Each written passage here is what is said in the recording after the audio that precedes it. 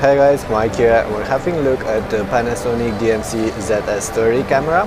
This is one of their premium point and shooters. It looks good. It's rugged. It feels solid, and it has a little grip, which is something most cameras like this don't really have.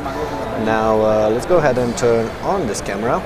You can see that it has a big lens in here, and that's because it comes with 20x optical zoom. Let me see if I can get it to zoom. Okay, and the lens is moving. So 20x optical zoom in here. You have a CMOS sensor, and it's an 80 megapixel sensor. So a pretty good sensor for a point and shooter. Of course, you have a bunch of buttons here, a bunch of options.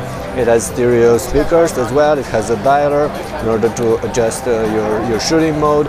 It has here the shutter button, a dedicated video button as well, and the camera definitely looks good. It also has a flash over here integrated, and the battery is here on the bottom. On the side there should be some connectivity options. Let me see if I know how to actually. Okay, they're over here. The connectivity options. Okay, like this. Okay, so you have USB and HDMI, so basically pretty much all the things you're going to need. But this is also Wi-Fi enabled. It comes with Wi-Fi, NFC and GPS, and you can easily connect this one to a particular smartphone and get your pictures from this one to the smartphone, edit them to a tablet, edit them, and do all kind of crazy stuff like this.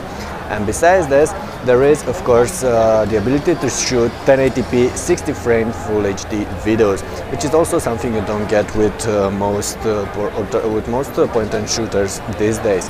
And the optics should be quite good, because this is a Leica lens with a 24mm ultra wide angle in this very compact body. Okay, that's it for now. That was the DMC ZS30 from Panasonic. Just a quick hands-on. More details might be available later on if you guys are interested in cameras like this one. So let me know in the comment down below if you want me to get it for tests or anything like this. Thanks.